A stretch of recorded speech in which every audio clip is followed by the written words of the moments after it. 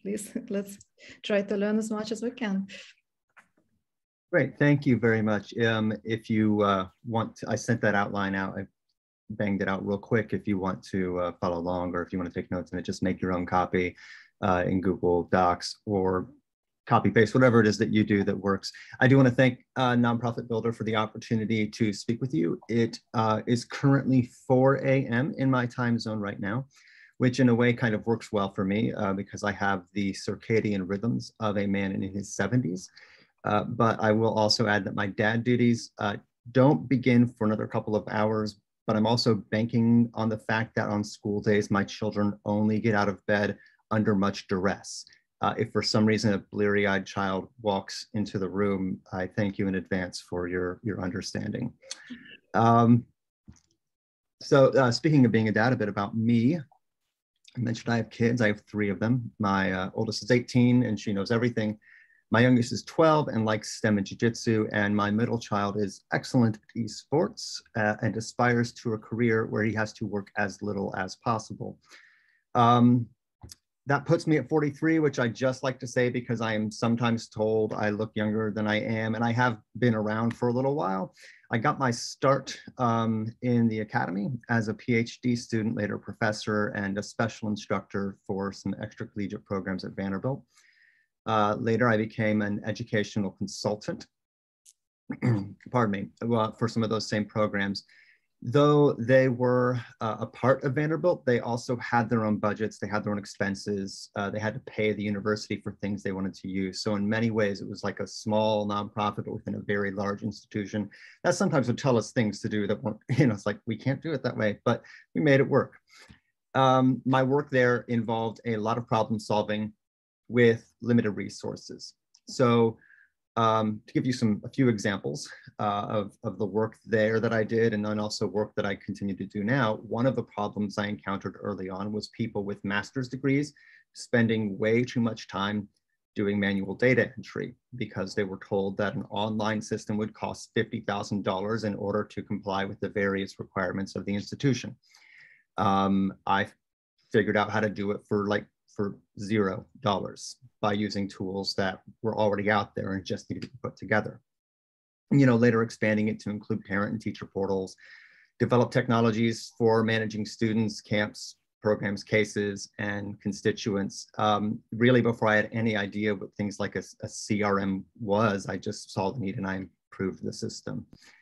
It was in that process that I saw how a marginal change can have a huge impact. So giving people just a little more time and a little more brain space tends to unleash a tremendous amount of energy, especially if those people are mission driven and sort of internally motivated and focused on getting great outcomes for their constituents. I also saw what can happen when people take a one-size-fits-all approach, which you'll probably hear me say many times. I hate one-size-fits-all approaches. I don't believe in them. There was a data breach, actually not with us, but with another program, at which point the university decided that actually all programs should work under the same basic system. Now, our programs and technologies were more complicated and more advanced than some of the other programs that were using them, that were happening. So IT kind of wanted to work with us first to try to get a sense, like they said, if we can make it work for you, we can make it work for anyone. So we spent about a year in meetings trying to get things set up, and it didn't work for us.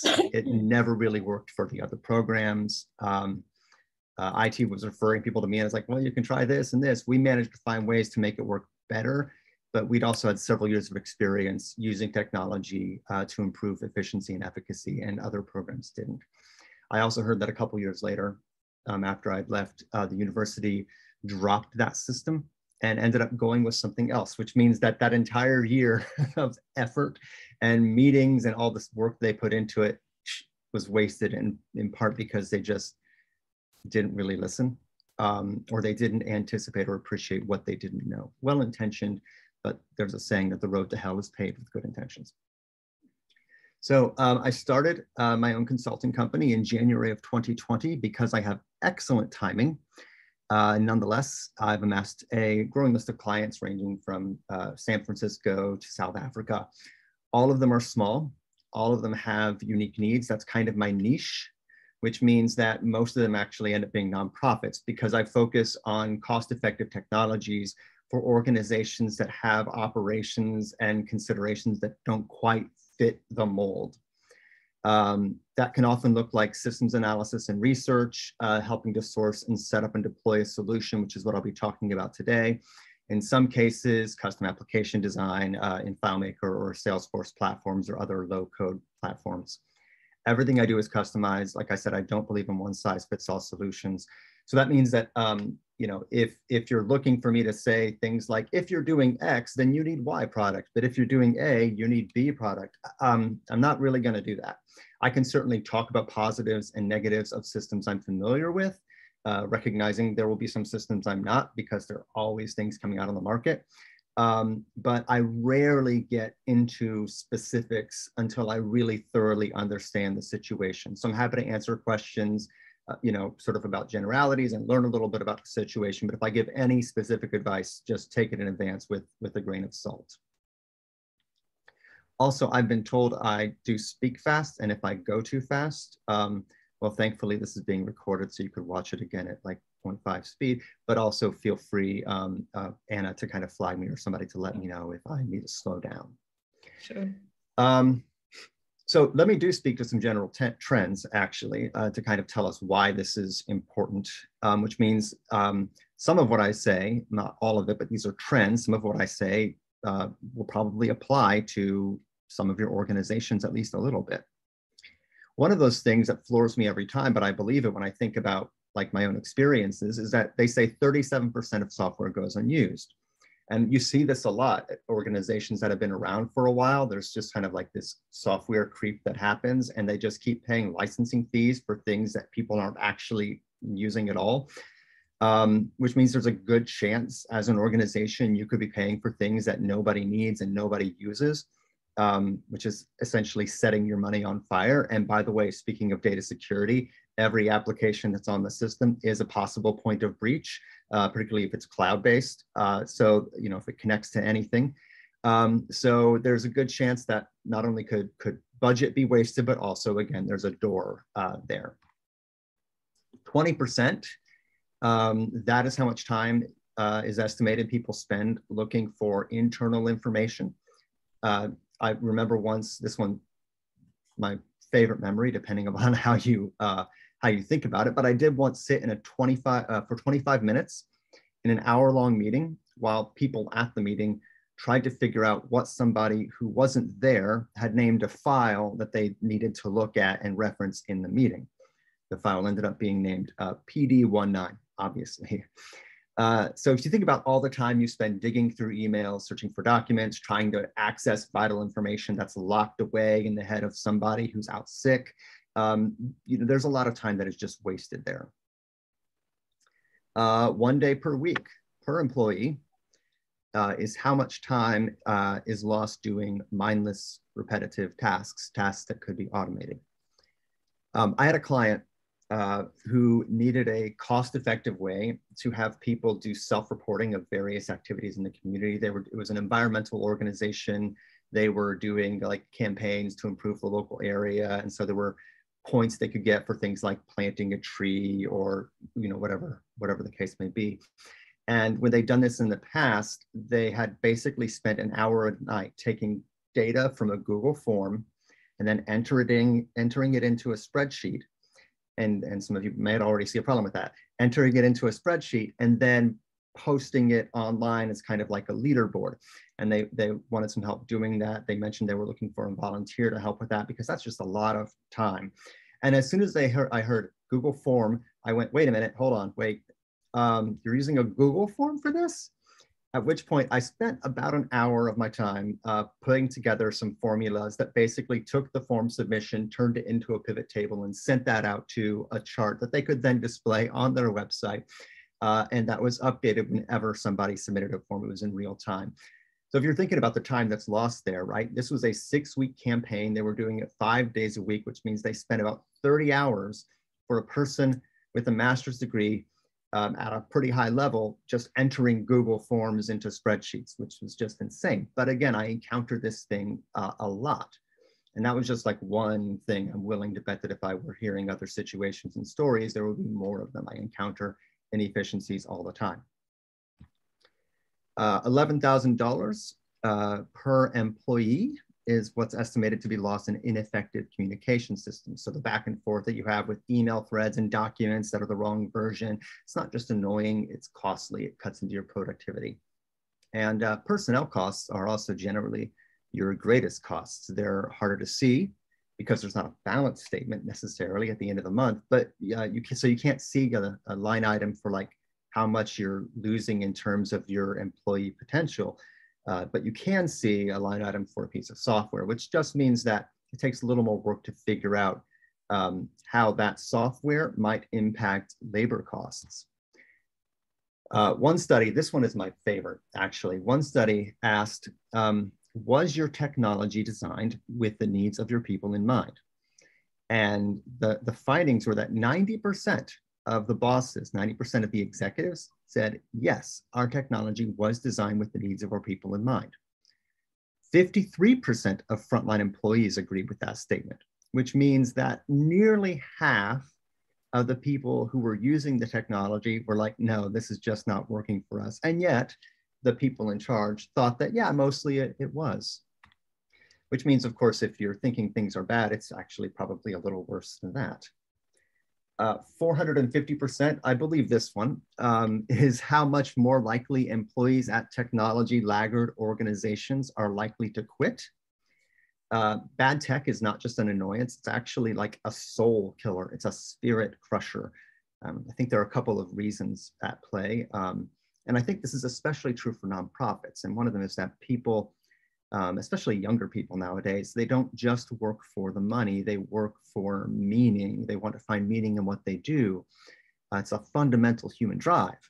And if poor technologies are frustrating that fundamental search for meaning, then naturally I'm going to want to be drawn toward a place where I can have my meaning fulfilled. Especially if I've raised my concerns with my boss and nothing's happened. People need to feel heard. They need to find meaning in what they do. And so, yeah, I think this does tend to probably affect morale and retention. I will add, though, if you're a little like me, being a person with an academic background, I look at these stats and I'm like, okay, wait a minute, hold on. Some of this is industry research. And so I do feel, obliged to say, maybe some of this has an angle, maybe we should take it with a grain of salt. So as a thought experiment, what if we just took all of those numbers and say, yeah, okay, let's cut them in half, which instead of 37% of software going in use, that means you're, setting 17% of your software budget on fire. Instead of people spending 16 hours a week looking for internal info, they're only spending 8. Instead of 1 day a week per employee and tasks that could be automated, let's just say it's half a day per week per employee, or with vacation days, depending upon where you are, maybe like 18 weeks a year. The $11,000 one, let's cut that down to $5,000 lost per employee. Again, nice even number. I think the perception gap is probably closer to accurate, but let's go ahead and just cut that down as well. So it's only 17% of our employees, or nearly 1 in 5, are kind of more frustrated than you realize, which means that some of your best and most dedicated staff, if you're at a technology laggard organization, maybe are only 225% more likely to quit. So feel better about that, right? There's a lot more research out there. What I can tell you is that I wouldn't be in business if there wasn't a need. It's as simple as that. Small organizations, especially small nonprofits, are losing quality, they're losing efficiency, and they're losing productive capacity because of ill-fitting or outdated technologies. And with that introduction out of the way, let me focus on what we're going to talk about. We're going to talk about CRMs, and I'm not going to talk about CRMs. I'm going to talk about CRMs in the way that I might talk about Edgar Allan Poe if I wanted to teach you about American Gothic fiction. So I'm going to reference CRMs a lot as a kind of orienting point because it's a thing that a lot of us are familiar with, but I'm using the particular also to zoom out to the universal. because the principles of sorting and setting up and using one of these systems are basically the same across platforms. And the truth is they all kind of work the same way when you get right down to it. I'm not really going to talk about any particular product. I might mention something for illustration purposes. But again, my true and sincere belief is that there's not just one good product for any single organization. Who you are, what you do is unique. So I'm not going to give a treasure map or a decision tree here. There's just not a clear line. What I can do is give you some things to look for, think about, do, and avoid doing. And so because of that, I'm going to start with the fundamentals of how CRMs and other data management technologies work. I'm going to get a bit nerdy, but I'm also going to try to be jargon light. So if there are any software engineers or database designers in the room, please, when I get to this part, do not let your heads explode. Then I'm going to talk about what you should do and what you should consider when you're looking for a CRM, and again, any data management technology. But getting the right application, again, is not enough. It's about using it. So you have to set things up in a way that will make it useful for your organization. The best technology, when it's not set up well, is basically the worst technology. And then I'm going to talk about strategies for adoption and deployment. So you bought this thing, you've set it up. How do you make sure you get your money's worth? How do you make sure you get the most out of that investment so that it stays useful for a long, long, long time?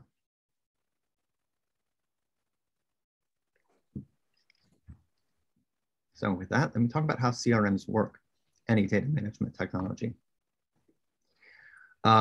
What a CRM is and thus how you use it depends a lot on whether you're a nonprofit or for-profit organization. If you are a for-profit organization, then CRM stands for Customer Relationship Management. It's software that helps a business manage relationships with their customers. So CRMs are basically about sales. A sales rep has a lead, they contact that lead, and CRM helps them track all of the different steps in the process that are involved in converting a lead into a customer. And once that lead becomes a customer, then you want them to become a repeat customer. You want them to be a customer that sings your praises, that recommends you to others. So your CRM in that case might automatically put them into a campaign. It might do things like sending happy birthday emails, whatever it is that you set up. And it also will help leaders make informed decision about how best to grow the business, because those leaders are able to see all the data that has been captured in that CRM and make stronger strategic decisions about it. It also will tell sales reps which businesses to prioritize, because let's face it, some accounts, do have higher priority than others, and they require different kinds of actions than others. And a CRM can help businesses identify priorities that might have been missed and take actions that are most likely to lead to long-term success. CRMs are also, they're very good at helping businesses be more efficient. They're very good at helping businesses improve customer service and provide valuable data for important decisions, which is why nonprofits started using them. And in many ways, a nonprofit CRM is a lot like a for-profit CRM. The C in nonprofit CRM stands for constituents. So you might think that a director of development can think of a constituent as a donor, which is like sales, because a donor is a lead. The development director contacts the donor, tries to convert them, or the potential donor tries to convert them into an actual donor. And once they become a donor, the development director wants to take actions that makes the donor into a loyal and frequent donor. And so, and also as with business contacts, some donors require different responses than others. If I'm an individual who gives $50 a month, that is admirable. But if I'm an extremely charitable billionaire, I might just want to handle my responses to those a little bit differently. Maybe, the standard email isn't good enough. Maybe we need the development director to call directly and thank that person for their contribution. And a CRM helps you do that. So when it comes to donations, nonprofit and for-profit CRMs are very similar, but that is kind of where the similarities end. There's overlap when it comes to money, some of it, not counting grants, can be some case management stuff that overlaps, but constituent for a nonprofit really is a much broader category. It could be a donor, somebody who gives money. It can be a client, somebody who is in a way like the recipient of those money vis-a-vis your services. It could be both. A constituent might be a volunteer who then starts to give. They might be a donor who starts to volunteer. They might be a client who ends up doing everything they can for your organization. A constituent for a nonprofit is not necessarily just one thing. I have a client who he was concerned that his online donation widget was not syncing up to Salesforce properly because he got this donation. It was just $1. And he's like, what? That can't be right. What's going on with this? And so I took a quick look at it and I was like, oh yeah, this is a person you guys helped out a few years ago before he had joined. And things are obviously still tight for that person, but they contributed $1. They wanted to contribute what they could because people who've been helped do feel gratitude and they do what they can. So you can go from being a client to a donor volunteer, client back again. All kinds of things get mixed up. And if I checked my math on this and I asked a friend of mine yesterday, who's a mathematician, what does this look like? I think it looks like there's 7 different things. And he said there are 15 different paths a person could take to get to any combination of those things I just laid out, which means, of course, there's not a sales pipeline. There are 15 pipelines, 15 journeys people are taking that are all very different. So a CRM, with all due respect to for-profit CRMs, CRM for nonprofits, I find just to be more complicated. And for that reason, more fun, which is also basically just the minimal stuff. You also have business and community partners, events that are a part of outreach, fundraisers, government agencies, grant-making organizations, different reporting requirements, not to mention the economic vulnerabilities and uncertainties that are unique to nonprofit organizations. Grants are often renewed yearly.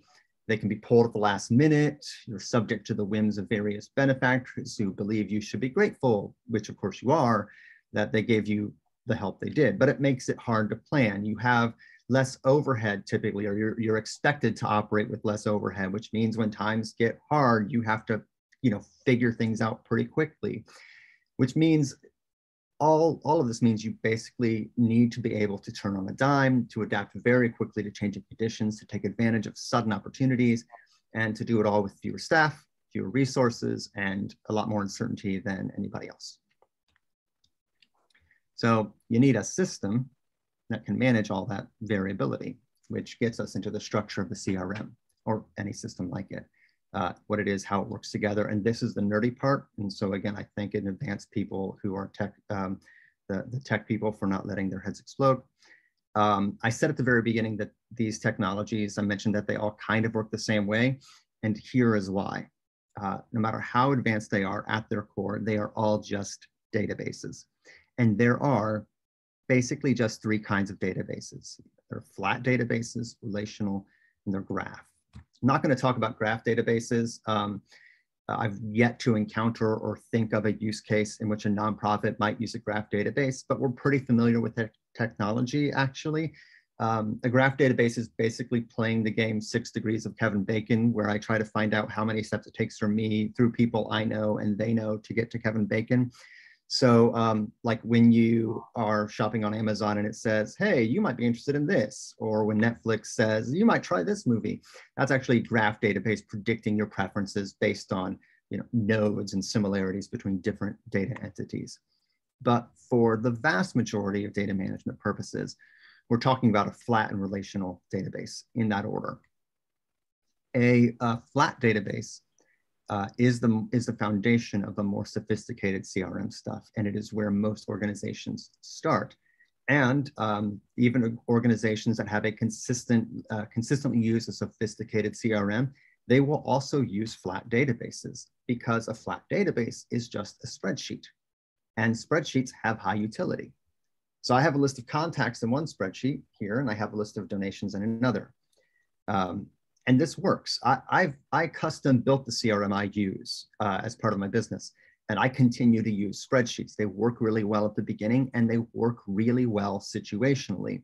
The problem is that they don't scale well, because as you grow relying on spreadsheets, and if you're pretty much only relying on spreadsheets, what happens, and I see this a lot, is that that system tends to start getting in the way of growth.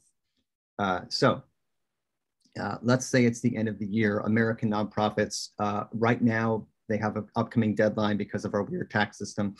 Nonprofits have to send letters to all of their donors acknowledging the sum total that they have given during the previous year, so that then the donors are able to put that amount in their itemized deductions. Again, it's complicated, but what that basically means is that right now, People need to be able to quickly look at their donor and know exactly how much they've given. If you have your information onto spreadsheets, then you have to sort through and you have to match up all the contacts and then all the gifts they've given. One person like doing that with 3 gifts, that's pretty easy. If you have 2 contacts and 6 gifts, that's pretty easy. Once you start having like 200 people giving gifts, that becomes harder. Because the amount of work grows exponentially in proportion to your own success. The more people you have, the more work you have to do, the harder sorting through all that data becomes. It takes time, it takes attention, it takes focus, and it gets in your own way. So if you're in charge of an organization, or if you're a highly qualified employee who's spending lots of time doing spreadsheet work, which again, like I see, then the more you grow, what ends up happening is the less time you have to do the things that help you grow. But a database that can recognize relationships, that can see them, that can act on them, that is what a CRN is and what it does. So without you having to do anything more than a push of a button, it gets you the information you need, which gets us to the second kind of database, the relational one, which pretty much all CRMs are. So going back to the donation matching, the spreadsheet you have, what if everything could just do the matching for you? A relational database is able to connect spreadsheets together. So like John Smith in your contacts. And if you go to your contact sheet and immediately you click on John Smith and immediately a new spreadsheet opens showing only the donations for John Smith. That's kind of how the relational databases work, which means that if I'm in one spreadsheet, you know how I can look at a column and say sum in one spreadsheet. If I have a relational database, I can then do it across spreadsheets. I don't just have to sum up my rows in one spreadsheet and then switch back and forth between them. There's a connection. I can see and manipulate data in it. And I can organize those data points in lots of different ways. So in this example, let's say I want to find out if where a person works has any relationship to how much they give. I can see that John Smith and I can see that Bob Bobbery both work at company X. I can see very quickly in my organization spreadsheet that they've both given a combined total of 500. I can see that the people who work at company X give more and that they give more frequently. For example purposes, this doesn't tell me a lot because it's a very small data set. But if I had more data sets, but I have more data points, what I could do is then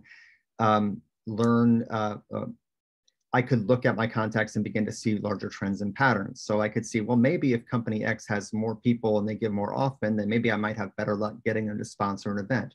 Or wait, company Y does matching gifts. Maybe that's an area where I should start trying to boost things up a little bit. Sort of saying knowledge is power, which means the more knowledge you have, the more your ability to access it, the more you are empowered as an organization to make the kind of difference you truly want to make. Which is why I said at the beginning that these technologies all sort of work the same way. They're just spreadsheets with different titles, different columns, and different kinds of connections. It can be a constituent management system with contacts, organizations, and donors. It can be a student management system with classes, students, and teachers, learning management with courses, units, and lessons, case management with children's, families, and visits, even like a direct mail system, contacts, campaigns, emails, clicks, opens. You could even have a massive system that like combined all of those things into one. It doesn't really matter. What matters is the flexibility that you have to customize it to work for you the way that you need it to work and to track the kind of information you need to track. So how does this help? Well, this information is really all about people. Freeing up their time and their energy and their creative potential, because there's no greater resource at an organization than well-qualified staff. So the difference this makes is that it allows people to do the things they are best at. The thing we need to remember about computers is that they are dumb. Computers are dumb. Yes, there's AI. Yes, they've gotten faster. Yes, they can hold and process more data, but by and large, they're still dumb. If you've ever had to click on one of those pictures to prove you're not a robot, like find all the school buses, you know that sometimes an AI has a hard time telling a school bus apart from a freight train, which means that a 3-year-old is smarter than that AI. What computers are is fast. They can do complex math equations much faster than any human ever could. They will do it perfectly every time. No, they cannot infer meaning. They can only follow instructions, and whether those instructions are good or bad, they will execute them perfectly every time. If you took a computer and you like put it into a human body and you said, take a shower, wash your hair, just follow the instructions in the bottle, the computer would never actually leave the shower because the instructions say wash, rinse, and repeat. We humans who can infer meaning recognize that that means like maybe once or twice, the computer will just keep doing that. So that's why I say they're perfect in the sense that they will follow your instructions perfectly every time, whether those instructions are good or bad, they will follow them, which means if you can get them to be good, then you have a system that is working very quickly and very efficiently for you. Because humans are not perfect. We make mistakes, we get distracted, we miss steps, we're slow. Computers will always do math faster than we can. So the upshot of this is, if we can get the computer to do the things that we're bad at through a CRM, then there's a lot more time we have to do the things we're good at, because unlike computers, we're smart. We can infer meaning, we can use judgment, we can learn from our experiences, and perhaps more importantly, when you're a small organization, we have more time to be creative. So the benefit here is that using a CRM and the relational data structure within it will allow a computer to do the things that it's good at and people to do the things that they're good at. Those calculations, if we try to do them some and then select and then copy and paste, all of that stuff, it's going to take us a long time and we're going to make mistakes. But if we have the data in front of us and can access it quickly, then we can make intelligent decisions. We can respond more quickly and creatively to changing circumstances, because efficiency here, it's all about allocation of resources. When computers do things that we're slow at, then we have more resources in terms of our human power. When computers catch a mistake, our service improves. When we have more brain space, we can be more creative. In a spreadsheet, in a flat database, the more data you have, the harder it is to grow. But in a relational database, it's actually the opposite, because you have more data, which makes you more informed, and that makes your decisions more powerful. I will say, though, in the enthusiasm, I do want to issue a caution, because when some organizations start moving toward a CRM, there is an adjustment period, because people will still have to do things like data entry. And if your organization doesn't do a great job at collecting data now, if important information tends to live in people's heads or on their hard drives, then your people will probably have to do more data entry than they would right now, which requires a culture shift. And on the front end, there can be some grumbling, like, why am I tracking this? But the payout comes on the other side, which is all just a way of saying the way people spend their time and energy might shift, but once the benefit becomes obvious, then they'll get on board. Unless, of course, you get the wrong system, which brings me to the matter of sourcing.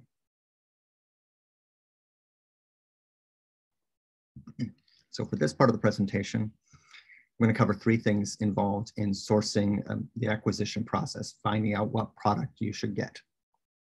The process you can take once you decide to get a CRM or a new CRM, the types of products out there and the criteria you use to help you decide what to get, and then also the pricing, which is a big one, I know, but it's not necessarily what should be the only determining factor.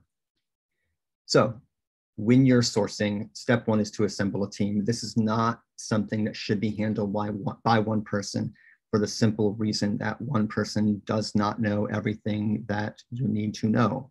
They don't know everything that everybody does at the organization. And ultimately, what the system needs to be about is taking those relational entities that you have in real life and being able to represent them on a computer screen. And so if they don't have the big picture, then it's hard to get the system that is needed. So yes, you need management who can have that big picture, but really you need to also pull in frontline staff into that team. Here it might be useful to remember again the perception gap that I mentioned earlier between what bosses and employees think they need in a CRM. If you involve frontline people who will actually be using the software, then you have a higher chance of picking something that works for everybody, right? And if you don't have them, you have a higher chance of picking something bad. And even if you pick something good and the people who use the software feel cut out of the process, then you may face a lot more resistance when it comes to actually getting them to use it. So rightly or wrongly, if you don't have frontline buy-in, it's not going to work as well. So you need to make sure that's on the team. And then I mentioned management. You want somebody there who can take the big picture. In terms of like executives, like very top folks, definitely keep them informed. I don't recommend that they spend a lot of their time like working on this team, maybe just sort of gently move them over because they have a bird's eye view. But depending again, like on how structured your organization is, right? If it's lots of levels, then an executive can have maybe too much of a bird's eye view. They can let what they used to be the case. If they came up through the organization, they can let what's expected influence too much of what they think people need now. To give you an example, I recently did a custom build for somebody, and the executive gave me a long list of everything that needed to be in the solution. It was a subscription tracking system. He knew exactly what it wanted to be. He broke it up into a very specific list of requirements, which I then put together per his instructions. And once people started using it, I had to go back and change a lot of things because those requirements were not actually what were required when people needed to do their jobs, when they needed to like, here are the steps I took to get things done. So the higher you are, the harder it is to see the details. And finally, you do need tech on the team. You need somebody who knows technology. Ideally, this would be somebody with nonprofit experience or experience working with small organizations. A person who only has experience at a large corporation, they can bring a business mindset into the CRM, and it can be hard to shake off that mindset when it comes to your needs as a nonprofit. Which brings us to step 2, gather information. I don't mean market research yet. Don't do market research yet. Start with your people, your staff, do surveys, do the surveys and make them focused not on technology, actually, but how people spend their time. Rank order the tasks in terms of frustration level, do an inventory of all the technologies they use, because chances are they're using things that you don't know about. I think it's somewhere close to 20%. It's one of the other research things. About 20% of people, employees download unauthorized or unapproved software, security issue, to get their work done. So get a sense of what it is they use but not in terms of like features of like what tools they use when they're doing their job. But it's also actually not enough just to like send out surveys. Simon Sinek has this famous TED talk where he says, start with why. Why is it that you're using this thing? Why is it that you're doing what you're doing? So I like focus groups. They just give you richer information. Surveys, like quantitative information, can skim a wide surface, but just having a conversation with people is going to show you depths you hadn't known or considered. Try to get stories, really, above all. I like to ask, tell me about a time when something took longer than it should have. Tell me about a time when an avoidable mistake wasn't avoided. Usually you can find the holes there. Tell me about your choke points. Like, what is the thing that when there's a process happening, everything gets backed up on it? What's going on there? Again, it's trying to get a picture of the process. Quick aside, make sure your focus groups are led by peers. If you have a boss standing in front of the frontline staff, so what don't you like? You're not necessarily going to get the most frank answers.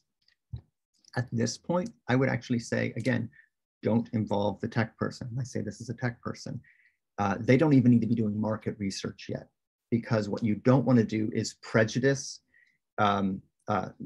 the feedback you get and how you interpret that feedback by bringing in systems you've already been looking about and thinking about. You really want to let the stories people tell you drive the process at this point. And once you have those stories assembled, then you want to come together and identify not a list of features people want, right? Like, I want to be able to send email reminders. No, you want to list the needs that need to be met. So if somebody says they have to enter too many things on a page, you don't put fewer fields on the page, fewer boxes, less information to enter. You could put faster data entry, right? That's a need people have. And when you put faster data entry rather than fewer fields, right? Fewer fields means like this is a specific thing, but when you put faster data entry, there's lots of ways to address that. It could be a cleaner UI, could be automations, could be just tab order, or the ability to customize or view roles by employee type. So again, the goal is not to constrain the imagination. I often hear clients say, we'd like this thing to do email reminders. Do you really want more things in your inbox? Or is that you don't want things to fall through the cracks, that you want to make sure that that thing happens every time this thing happens? An email reminder can do that, but so could push notifications, task lists, summary dashboards that people see. There are lots of ways to make sure something doesn't fall through the crack. And we're trying to keep our options open. Management on the team is they're probably going to have more specific reporting needs. Those just tend to be more specific. Every 3 months, I need this. So, you can think in terms of like what I need to show, but it's also good to think in terms of what I need to know or what I'd like to know. I'd like to know if sending people emails has any effect on giving or has any relationship to giving. I'd like to know what kinds of things younger people volunteer for versus older people. Having that information that you're able to access not only gives you the specific things, but it also sets you up to be able to adjust as conditions change. Once those needs are listed, then the role of the tech person is to start putting together options. Obviously, other people can start putting together options, but the role at that point, this is where things can be they can slow down a little bit, because you're going to need to sign up for some free trials. You're going to have to sit through some sales pitches. You need to demo and test drive things. At this point, you're also going to start to notice price, and you definitely should notice price. You should make sure you list the price. You should make sure you know the price every time. If somebody's cagey about a price, just, that's a red flag for me. But I wouldn't necessarily fixate on the price, because, well, here's why. So all products that you get lie somewhere on a continuum between a managed product and a custom product. The closer you get to custom, generally, the higher the sticker price gets. So on the one end, when you think about a managed product, you can think about like a Fisher-Price Playhouse. It's mass produced, which makes it cheaper, which means also that you can only really use it in the way that it's been set up to use. You can put the people in different rooms, but if you have if you need a 3-story playhouse, you're not going to get it with the Fisher-Price one. On the other hand, you could have a big box of Legos. These are actual prices, by the way. Huge box of Legos with bricks you can move around any way you want and get pretty much anything you need. Let's say you have something like a Lego Duplo set in the middle. Some customization, but a lot of it's fixed. Now, the temptation, and I fall prey to this, like, what's cheapest? That's where I'm at. So we tend to want to get as close to managed as possible. Which is kind of actually what I recommend. Managed products are great. I use managed products, but just recognize that you don't want to get a product that's going to constrain you. In the same way, I love custom systems. I build custom systems, but a custom system, even if a service doesn't cost very much, you still need somebody to put it together, and there can be more of an investment in time and resources than you anticipate at the beginning. So what I recommend is, well, let me back up. In terms of actual product comparison, here are just 2 examples of extremes that I've seen. On the one hand, Apricot 360, which does case management software, not to be confused with Wild Apricot. It's very much like the Fisher-Price Playhouse, which means it does some very specific things very, very well. But there's not a lot you can adjust. I mean, even like the color scheme, you can choose a green color scheme or a black and white color scheme, and that's it. On the other end, you do have Salesforce, which started at the managed end, and so there's still some things that are fixed, but really has some powerful features that means you can kind of make it do anything you want. So it really is on the far end of the customized. It's also very, very expensive, unless you're a nonprofit, in which case it's free, but a word of caution. I only recommend Salesforce to nonprofits about 10% of the time. So I will say, I often will talk to nonprofits who use Salesforce, and we're attracted to it because of the price tag. But what ends up happening is it is such a big system, and with such a big learning curve, it becomes frustrating and it can take more time. I'm trying to remember. It's been a little while, but I spoke with an organization where somebody, I'm not going to remember the specifics. They were exporting all of the giving for a month and then creating a mail merge using Excel and like printing off letters or something kind of ridiculous because they just didn't know that you could like set Salesforce up to do that. Because again, it's really, really big. So I'll also add, by the way, that I do talk to nonprofits who end up like they get free Salesforce, but then they end up paying a lot for developers to configure and maintain it for them. So when you think about price, remember that there's a difference between the sticker price and the actual price, which involves humans doing the things humans are good at and computers doing the things computers are good at. So apart from just managed and custom, when it comes to thinking about price, we actually have more of a grid here. We want to think about power. What can the system do? That needs to be a factor when we think about price. Something that is high cost but really improves productivity is potentially going to be cheaper on the whole than something that is low cost but with low utility. So at the bottom left, we clearly don't want that, right? You don't want a system that cannot be customized and requires a lot of human input. In the top right, a powerful and fully customized system is going to get you the greatest utility and greatest efficiency, but it might also have a high sticker price. It's going to come with development costs. So, and a lot of that will depend on how well you configure it. So just keep that in mind, high utility, higher cost, but maybe, a better investment.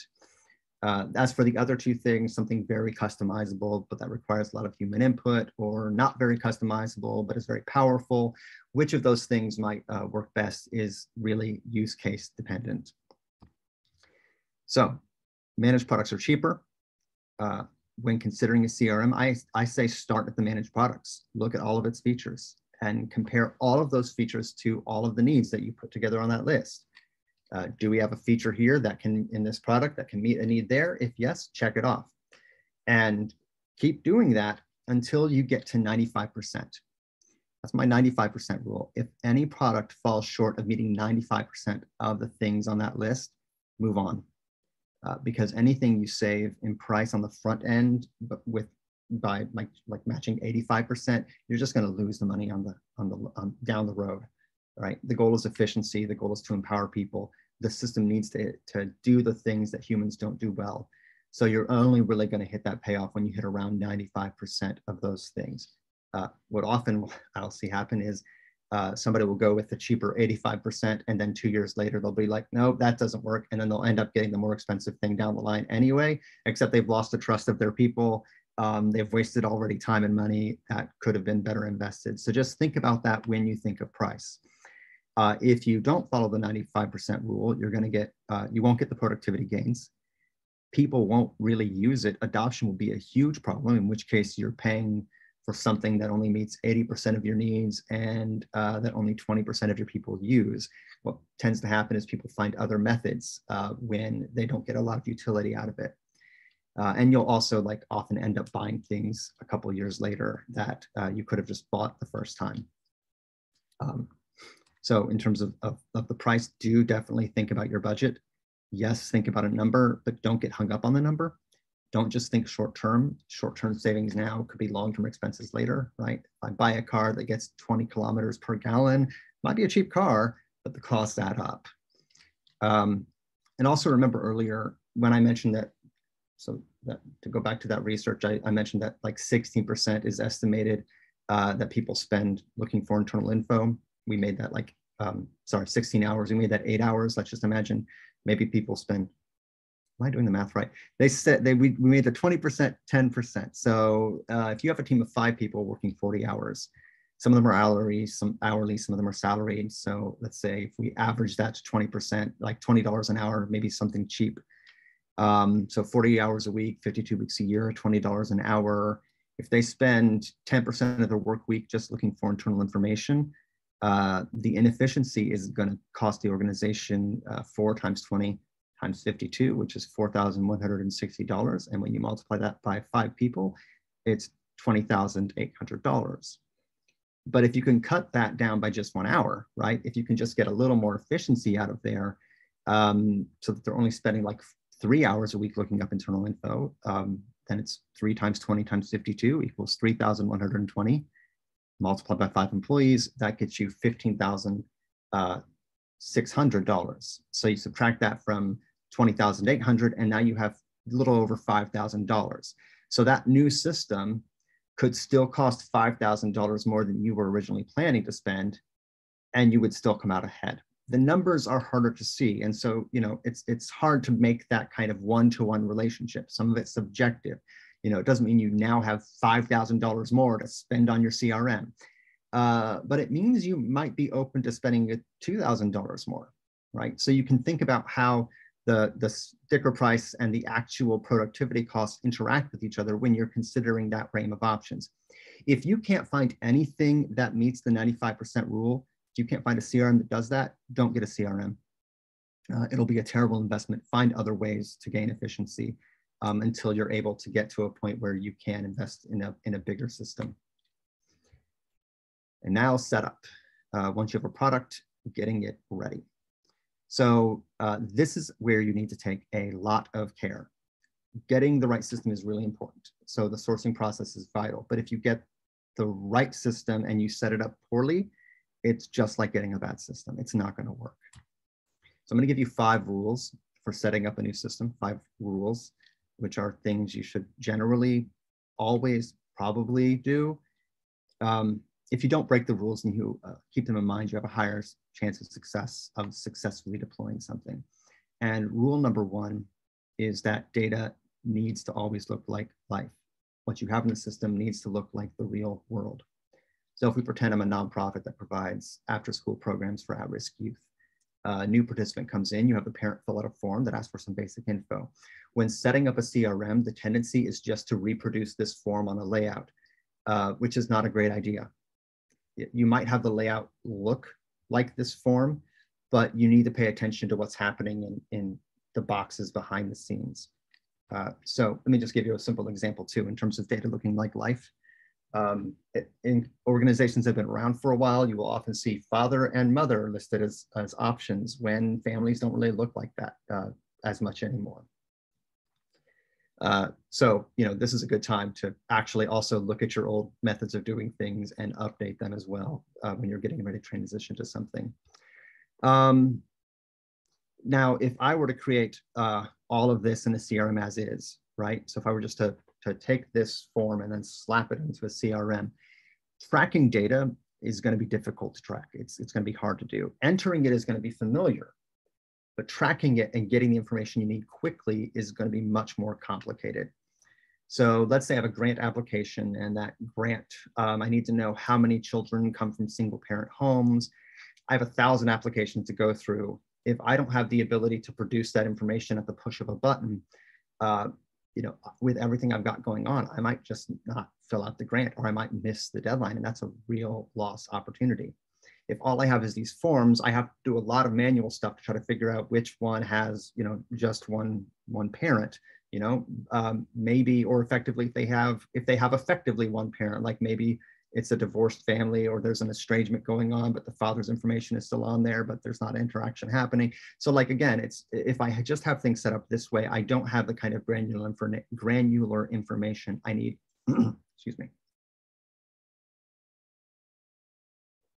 I need at my disposal very quickly. But what if I want to chart, or to give you another example, let's say I want to chart over time the schools that participants have come from over the years, see if there are any patterns. Again, I could do that with the spreadsheet, but it's going to take a while. Making your data look like life means to think about all the different segments of these forms and how they connect to the spreadsheets that are happening behind the scenes. So I'm going to circle back around at this point in a second, but this does get us actually to rule 2, which is you need to be able to get your answers in under 10 minutes. If the data you have do not look like the way life works, like the way you operate, then it's going to take you longer than you need to get the information you want. And so if it takes more than 10 minutes to get that information, as you're setting things up, recognize that there might be a fundamental setup problem. Or if it takes you more than 10 minutes to get what you need now, there could be a fundamental setup problem. So back to the participant form. The things I naturally segment on this form are telling me what spreadsheets I need and how they could be linked together. So while I don't necessarily want to just slap this on a page, the segments here do tell me how I need to think about those different connections that should look like the life of the people in my organization. So to go back to this slide, right? The count and the sum columns are doing the sort of formulas that you might be used to in a single spreadsheet, but they're doing it in a related spreadsheet. So what if I want to count how many participants came from each school? Well, if I want to do that, then I need to actually have a school spreadsheet, right? And it needs to be linked to a child spreadsheet so I can do the count of those numbers. And when I have my spreadsheet set up this way, I can be at the school and look across and see, oh, here are the list of all the participants. And then I can figure out very quickly how many 8-year-olds came from that school. What about the number of 9-year-olds? I can find the average age of the child sent to us, right? I can run all those formulas and calculations that I would normally do in one spreadsheet, but I can run it across and see how that information is connected very quickly. I can do it instantly, basically with the push of a button. I'm going to kind of skip this example because I want to make sure that we do have enough time. So let me just, okay. So I mentioned the parent guardian info, right? So if you had children and parents, instead of having them like just on one single spreadsheet, right? What I'll often see is like child, and then at the top will be parent contact information, right? If I have all of that set up like in a flat spreadsheet, it's not going to have as much useful information. I'm going to have a hard time like figuring out which children belong to which parent if there are siblings. But if I have those in 2 different places, then I can very quickly see this parent has 3 kids and here they are. So in terms of architecture, if you're looking at the back end of it, the CRM will start to look a little bit like this. You have a child and they're connected to the parent, though actually doing it this way would probably be a bit better. So I have a family, I have an entity called a family, a spreadsheet called a family, and that's where I put things like address in a column, a primary contact column, an emergency contact column, and it's where I put all my calculations that I'm going to run because I want to be able to see things very quickly, in terms of people who are connected to the family. Parents is maybe where I'll store things like phone information. I might have a checkbox saying, are you the custodial contact? Child is where I'll store things like date of birth, school, current grade. Because school is related, I need to put that connection in there as well. So I need to make sure that I think about how that relationship is going to be set up. I also need to think about like life, right? I need to be thinking about how I'm going to use these things. So there are 2 basic questions you can ask when you are trying to decide whether something on a form needs to be like its own spreadsheet or needs to be just kind of in a flat spreadsheet. So you need a related spreadsheet. You need a relationship under 2 conditions normally. The first one being, do I need to count this? The second one being, do I need to track this? And maybe the question should actually be, might I need to count this? Might I need to track it? You may not need it now, but you might later. If you answer either one of those questions with yes, then it affects, again, how you set things up. So we talked about counting. We talked about kids in the family. Let's think about tracking, right? I have a client right now who works in a social services situation. And so she often has to present records in court cases. And one of the things that they need is the ability to show where a child lived during a period of service, because the families often move a lot. And so they need to track addresses. If I'm just using, again, like a flat sheet, which is a problem they have now, or a problem they've had, then I have to I end up having to like scrawl notes or make comments or something, some kind of way to make sure that that address information is in there. Whereas if I need to track addresses in a CRM or a case management system, then instead of storing it in a family, I'm actually going to just relate it to the family. It's going to be its own sheet. Or if I have a situation where a child enrolls in something year after year, I need to track that. So enrollments would need to be its own spreadsheet. I need to be able to show, the schools that kids were in. Enrollments, I often need documents to be signed. I need to track that. So we'll put that in there.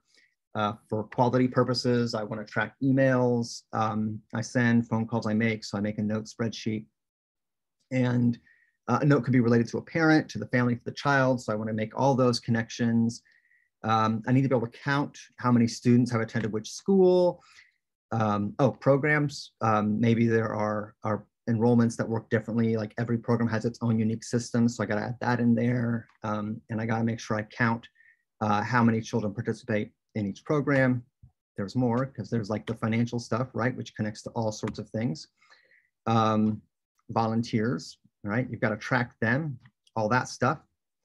So at this point, what I'm doing with this pretty complicated system is I'm putting in all the parts of the organization. I'm extracting all the different groups of constituents I work with and the things related to them. And I'm designing my system in a way that,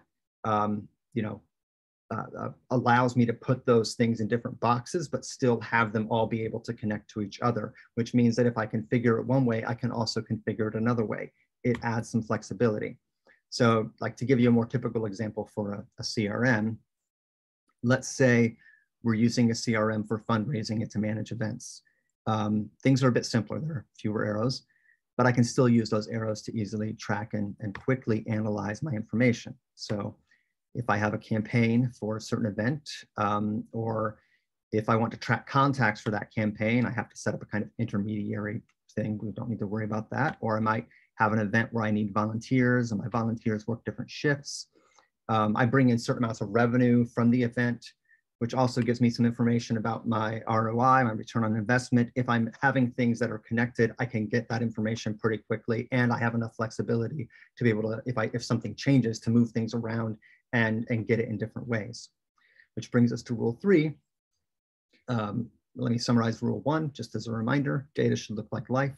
Rule 2, it should take 10 minutes or less to find something. Those 2 rules are really about structure when you're setting up a system.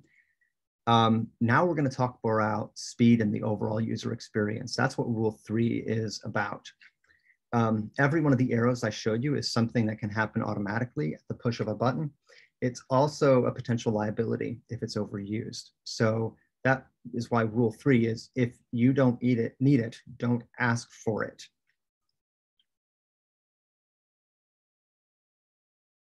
All these connections here, they come with upsides and they come with downsides. The upside is data analysis and flexibility. We've already covered that. The downside potentially is speed, which is essential to a positive user experience. It's generally faster for a computer to look up something in a single spreadsheet. That speed difference is negligible in a well set up system. It takes a little bit longer to look across spreadsheets, but not noticeable unless you go crazy with the arrows. All that sweet data analysis can make it really tempting to like start getting more information, making more connections than you need. The problem is that the deeper those connections go, the more connections you have, that puts a burden on the system. I see this sometimes when I come across systems with contact information. Somebody got a little too eager. A person could have an infinite number of phone numbers. So maybe instead of like on a spreadsheet, you might have phone 1 and phone 2 as 2 separate columns. They're like, let's make a new spreadsheet for phone numbers and relate that to contacts. Do you need to do that? Okay, yes, you could do it that way, but do you need more than 2 numbers? No, then don't ask for more than 2 numbers. Or I see this with volunteer availability as well. An organization will ask volunteers to like put all the times they're available. Then their staff will put that availability into their CRM. And then when they need a volunteer, they just send an email blast out to everyone. All right, they've asked for that information from volunteers, they've entered it in the system, and they just don't use it. The temptation makes sense to me. My mother always says, and I always repeat, it's better to have something and not need it than to need something and not have it, except when you're setting up a CRM. Asking for information you don't need will annoy your constituents, it'll slow down your staff, and it's going to slow down the system. But if you set it up right, you will set it up so that you only get the information you need right now, but you can get information you might not know you need yet. And you can add things as you go. Which brings us to rule 4.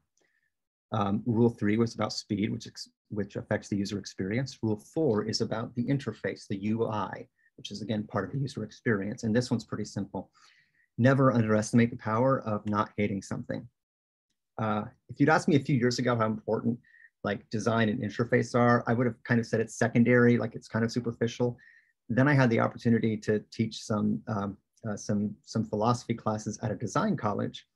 And I learned that yes, while there's a bit of subjectivity to this, there are also some general like triggers that affect the way people respond to spaces that they're in or things they see. It is subjective, but it's predictably subjective. The space we're in organizes, it affects how we carry ourselves, how quietly we speak, how fast we move, and that includes digital spaces as well. So when you're thinking about design and a system that is well designed, the elevator buttons on the right are a particularly bad example. Like that's particularly egregious, but it's a good thought experiment, because when I think about what it would be like to ride that elevator, I'm immediately frustrated and overwhelmed. It's going to take me a long time to figure out which button to push. I'm likely to push the wrong one, end up on the wrong floor. God forbid I should have to teach somebody else how to use this elevator. That's going to take me a while. I'm going to be grumbling while I do it. I'm not excited to use it. They're not excited to use it. When you're setting up the CRM, kind of the same thing applies, right? If people don't enjoy using it, if it's too complex, they're going to find it frustrating and overwhelming. They'll push the wrong buttons. They'll make more mistakes. Training somebody is going to take longer. People will avoid using it.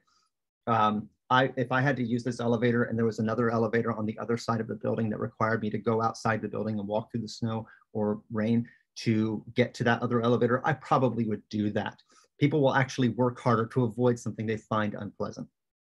So the reason not to underestimate the importance of not hating something is that people will avoid what they hate, which means you'll buy the CRM and then people will start using their Google Sheets on the side, which brings you back to the same problems you had before. When you're setting up an interface, there are a number of things that you need to pay attention to. I'm going to kind of work through these fairly quickly. I will mention though, like one of the most important ones is actually aesthetics. And that seems a bit shallow, right? If you're looking at a CRM and people say, that's just ugly, I just don't like it. Again, that might seem a little superficial, but listen to them. For one, it's just a fact. Whether or not it's ugly is not a fact, but that they feel like it's ugly, that is a fact. And if they feel like it's ugly, then they're not going to enjoy that experience. It also says something about the priorities of the vendor, the developer, right? Whether or not they're thinking a lot about the user interface. Navigation, it should be obvious to get from point A to point B. Process, how many steps are involved in adding a new contact? Is adding the contact process very similar to adding an organization process, so that learning how to do one means it's easier to learn how to do the other? Do I have to enter a lot of data by hand? Do I have to move and click the mouse 12 times, etc.? Which is number 5, minimizing user inputs. Every time a user clicks on something, every time they have to type something, that is an opportunity for them to make a mistake. It slows them down. It introduces errors. So when you're setting up a system, there are a few things you can do to minimize those errors, or if to minimize the user inputs, or if you can't minimize the inputs, at least to catch and correct the mistakes before they happen. So running through this kind of quickly, those are field definitions, which is what it sounds like. Making sure that when you set something up, you set it up the way that you want it to be, so that a person can only enter an information in a certain format. I often see date fields entered that are defined as text, which means a person could type 1/12/2000, January 12, 2000. They can do it 12/1/2000 if you do it the European way, which actually makes more sense to me. But if I define it as month, date, year, then when I try to export that information or analyze it quickly, it's not going to be a nightmare for me. I can use auto calculations where I could, for instance, auto calculate the age based upon the date somebody entered. I can even use auto calculations to do some phone formatting when you're trying to look at stuff quickly, and if you have to export it, having things be a consistent format is helpful. Field validations are rules you create that basically don't allow you to submit the form. We're familiar with this. You can also set up conditional formatting for rules that could potentially be broken. A number of years ago, there was an organization and they needed to collect 2 emergency contacts. That's what they asked for, but they worked with a high poverty constituency, and 2 emergency contacts was actually difficult. So there was some conditional formatting added so that the form could still be submitted via the online form. Then the staff could see and try to follow up and and make sure that all the bases were covered when it came to that information. Autofills we're familiar with. So if I type in Greenfield, the system like Google search types in elementary. Apart from those things on the left, the stuff on the right is a little more advanced, but actually you're starting to see those things on the right becoming pretty standard. So it's almost like how something will be added to a car. It costs extra and then time will go on, and now it's just standard. It's kind of the same way when it comes to automated processes. So an example of an automated process is when I type Greenfield Elementary is not in the system. Would I like to add it? Yes or no? If I select yes, this is what Salesforce does. It opens up a new screen and I enter in that information. I close the screen and then it automatically creates that relationship. If I select no, I can maybe set up an automation that adds a task to the dashboard that says, don't forget to enter Greenfield Elementary into the system and connect it to this record.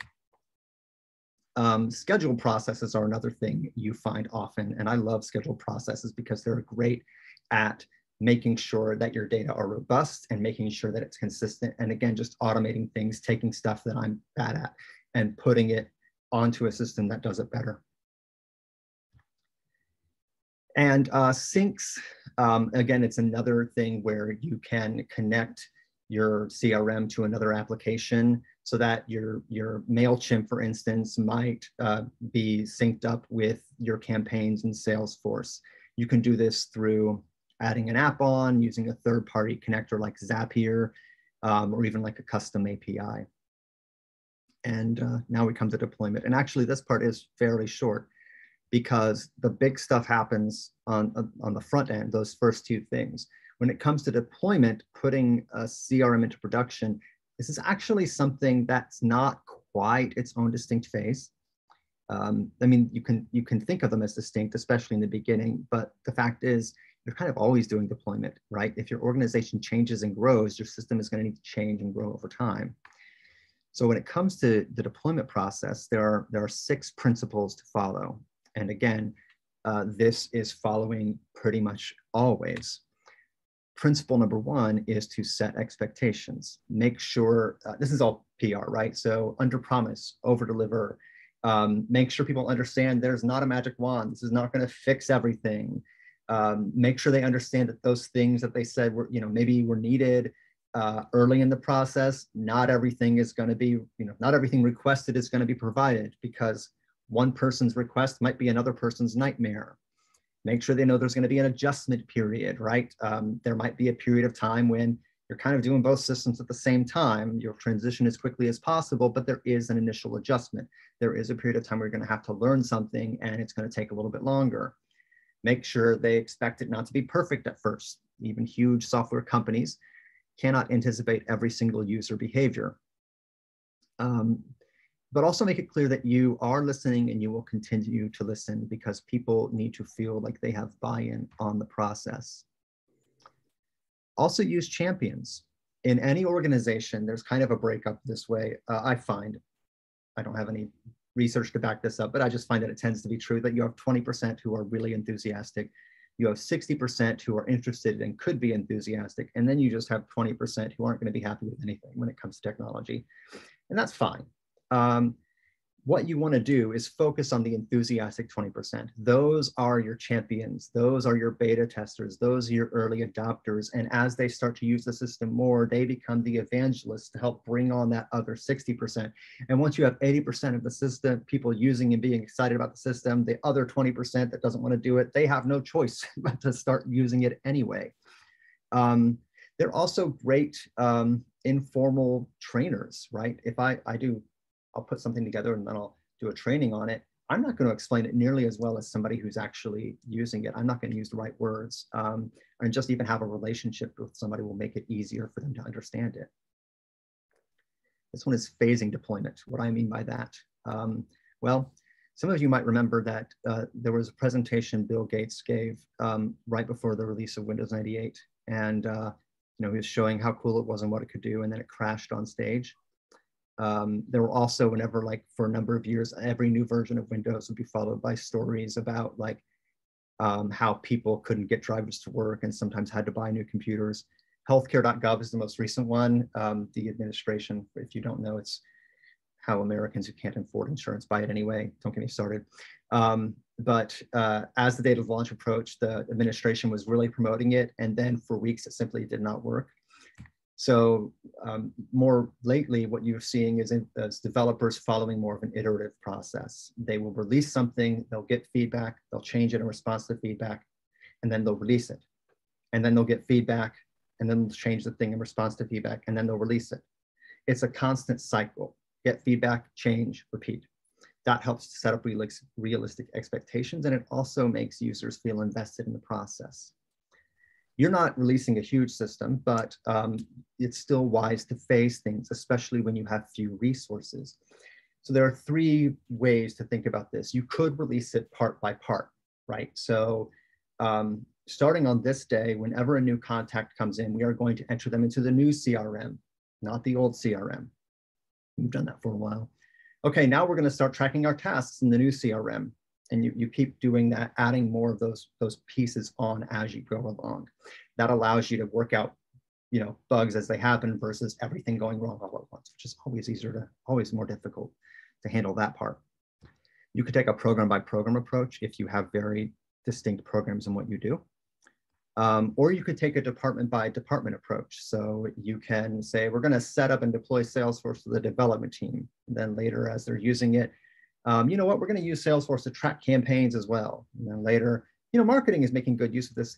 What about our other outreach programs? What about our events? How about event coordinator, you start using Salesforce, and you keep, again, adding things. So the transition that way is more manageable. Which works best is really situation dependent. There isn't just one answer, right? There we go. Feedback. This is essential to iterative design. It works again by small phase, listen, adjust, repeat. When I deploy something, I do put an online form. Sometimes I'll actually put it in the new system where people can report bugs or request features. I make their requests and reports public within the organization so that people feel like they're being heard. I update them, I give them a roadmap because it helps them feel like they're being listened to. It also can keep the organization accountable because at this point you've been doing things for a while and it's very easy to go like, okay, we're done now. You're not done.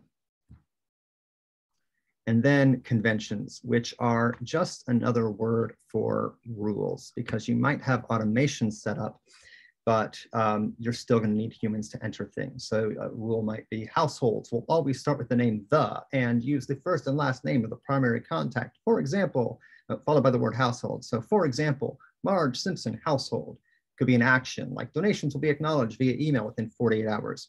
You need to set those rules. You also need an enforcer to make sure they're followed.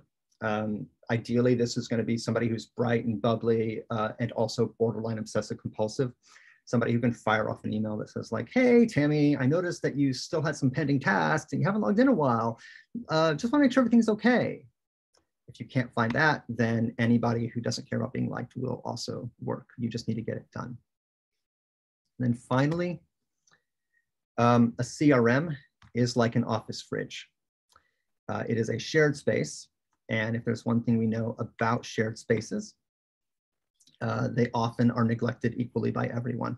They get kind of gross. Data management's the same way. So you are going to need to do some maintenance. This is just a suggested timeline of things to do. Anything related to finance, do more quickly. Deduping records should happen at least every month. This is, again, it's going to all vary on like the size of the data set that you have and how complex your problems are. The main thing is to have a schedule of when you do things and make sure that schedule is followed. The one thing that I say is pretty much firm is that at least once a year, the tech person needs to get in and get into the system and make sure everything's still okay, make sure there aren't errors triggered by whatever's been changed over the course of the time. Sometimes you really want to start a bit more aggressive at first, and then as you go along, you can adjust the schedule. But do make sure you have a schedule of when things should be done. Otherwise, the data gets out of hand. And knowledge is only as powerful as it is truthful. I'm going to skip the conclusion because I have 2 minutes left, and I am just going to say thank you very much. My name is David Dunn. I'm the principal of Undaunted LLC. I again appreciate the opportunity to be here and to speak with all of you. I'm happy to take what questions I can take, but I'm also, my email address is, it's in this last slide, which you'll have access to. So do also feel free to email me with any questions with what time is remaining, and I can try to respond to those as best I can. When I do discovery, I don't charge people. So it's like, I'm not gonna be like timing you or whatever. If you have a question about anything, just shoot me an email, and you know, I can try to answer that specific question, or we can talk about you know, some things that apply to your specific issue. Yeah. I'm done. Thank you so much, David. It was really, really very dynamic presentation, super, very practical tips and advice, really well appreciated. Particularly CRM is really part of our professional life, so it's really crucial to get this helpful support. Yeah, we indeed have maybe a few minutes to answer some questions. So if you have any questions, please feel free to ask right now, but in any case, of course, David is there to follow up afterwards. Yes, please, Alex. Yes. David, I know you said you don't recommend any products in particular, but I've been mucking around with Notion and also Airtable, and I just wanted your quick thoughts on them as potentially CRM, any limitations or opportunities there. I'm not immediately familiar with Notion. I think I've used it, I've seen it, it's not coming to mind. Airtable I see used more. Airtable is quickly becoming like one of the nicer low code or no code data management systems. I like Airtable if you maybe you can't find that 95% of your needs met in like a bigger system yet. If nothing else, it is a good transitionary system, right? It is better. If you're like getting to the point where spreadsheets are too hard, Airtable works pretty well because you can set up those links between the different data entities that you have. So I do like Airtable. You know, it can be a time suck because it is a managed system. So again, it's like all about how you set it up and setting it up properly. That's when that design, those structural considerations become really important. But if you can get that right, Airtable is a good option. Okay, thank you, David.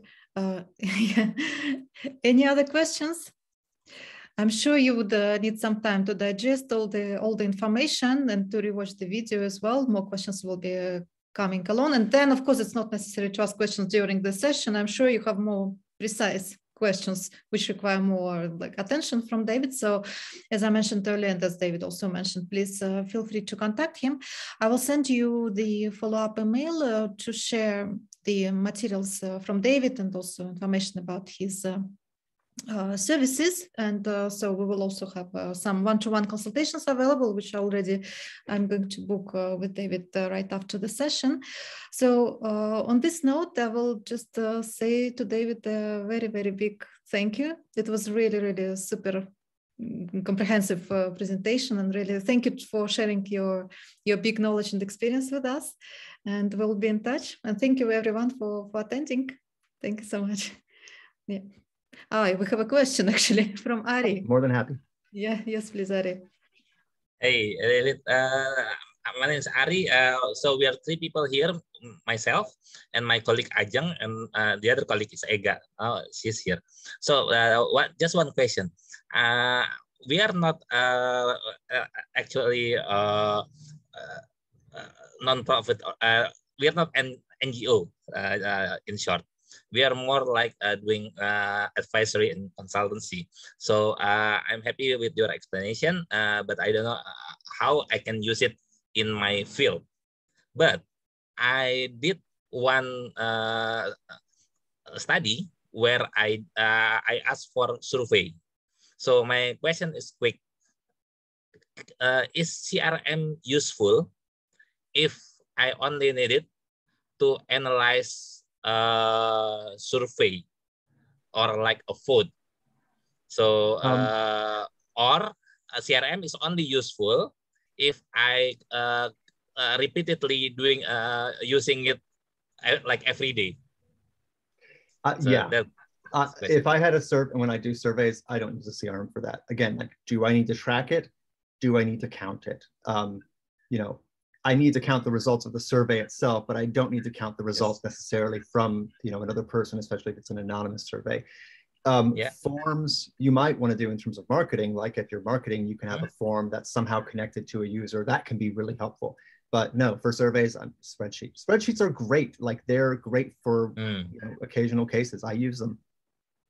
This is really about everyday kind of stuff. Thanks. That's clear. Because my experience with what I did last year was that I got the data, and then I got overwhelmed by that data. What is the relations between this and that? I could not analyze it. So I thought that using CRM could help me. But if you think CRM is more for repeated tasks, like daily tasks, okay, then I cannot use CRM anyway. I think I still need spreadsheet. So I will say, for data analysis stuff, data is hard. Actually, like, pulling in somebody who does stats and quants, statistics and quantitative analysis is really helpful. They can just, I'm overwhelmed by data. I do actually, I have my own rapid app stuff. And so when I'm working with data, I often will actually build a very light CRM or a light relational database. You can actually use Airtable for that. And I can kind of group things and see those things a little bit easier. So any way you can kind of group the data can be helpful. What's the name of that tools? For me, it's I use FileMaker. That's kind of where I got my start. Now I do a lot of work in there. But I'll quickly build an app in like a few minutes. I'm sorry, go ahead. Yeah, what was that? Sorry, if you can FileMaker. FileMaker by Claris. It's one of the older, most used low-code apps out there. Is it like FileMaker like this that I write on the chat box? I'm sorry, I can't see, but it's capital. Yeah, I can't see it. Yeah. Sorry. Okay, thanks, Dan. Yeah, thanks so much, David. And we have one more question from Julia. Yes, please, Julia. Yeah, I was wondering if you can just briefly touch on what is the difference between a CRM system and using something like pivot tables, for example. Like, is it because it allows you more capability, or so like, if you're like, sorry, are you asking me to say more between like using these connections, a CRM, versus just having one like list? Yeah, so the way I've sort of done, not exactly what you were explaining, so I'm just trying to make sure that I grasp exactly what I may not be able to do now that I may want to do. I've been using pivot tables, for example, within Excel or like Google Sheets, to sort of see relations between data. So I was just wondering, you know, is CMR like a step further, or is it like something different that allows like, you know, different sort of capabilities? Or I just want to make sure I understand properly. Yeah, anything you can do in a spreadsheet, like a CRM can do anything you can do in a spreadsheet. It can sometimes do a little bit more if you have automations and that kind of thing. But like in a spreadsheet now, right? Like I can actually like tell a cell to refer to another sheet or another, you know, document entirely. I can do that. It takes more time. So again, it's like the 10-minute rule. Is it taking me more than 10 minutes to get what I need?